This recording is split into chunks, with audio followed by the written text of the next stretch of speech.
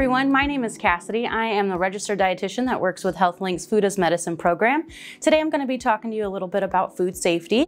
It's important to take precaution when we're preparing our food so we do not end up sick or getting anybody else sick. So the first step that we need to do is practice good hand hygiene with washing your hands.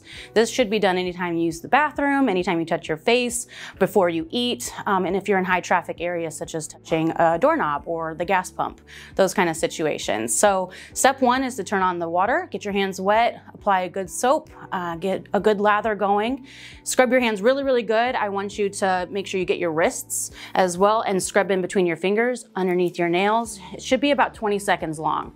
So you can sing the happy birthday song twice, maybe your ABCs twice, or just count to 20, keep it simple. So after you're done washing your hands, it's important to grab a paper towel and turn off the faucet with the towel.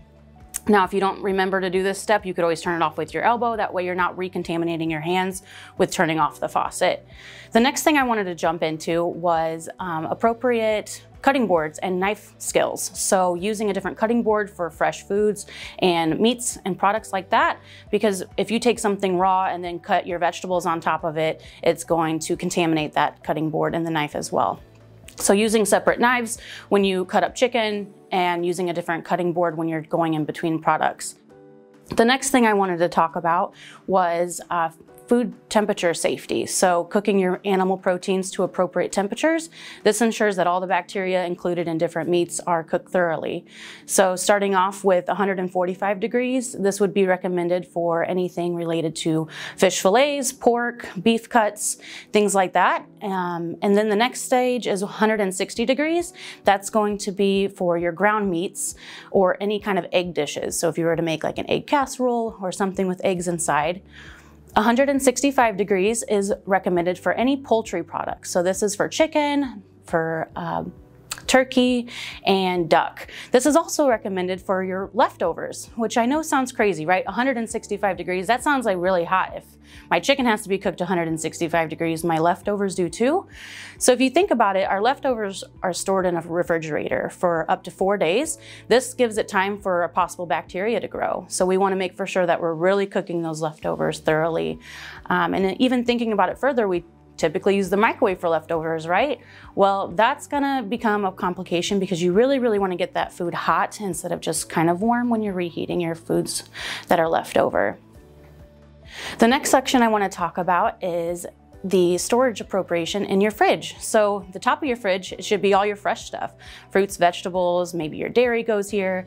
And then as we work into the middle of the fridge, this could be where leftovers are stored, but the bottom of the fridge should really be where your fresh meats are.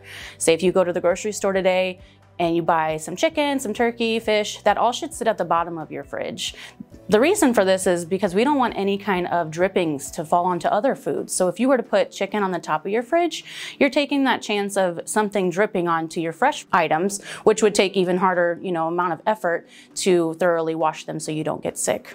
So when we're cooling our foods after cooking, we should really separate them in different containers instead of just trying to let them cool in the pot that we cook them in. And when you divide it up, you're allowing them to cool faster. Make sure you don't fill up the container too much because that would take longer as well. We only get really 2 hours to take our food from the temperature it's at, around 140 degrees, down to about 70. So 2 hours worth, it should really drastically drop. After those 2 hours, you get another 4 to bring it down to appropriate level to stick it in the fridge. So that way, you don't have any chance of bacteria growing. The temperature danger zone, if you've ever heard of that, is between 40 degrees and 140 degrees. So getting that food down from 140 to 40 is very, very important. Last but not least, I wanted to just take a little moment to talk about how important food safety is. You don't want to get sick, you don't want to get others sick, or even members of your family or friends. Food safety is very important to understand and practice on a daily basis.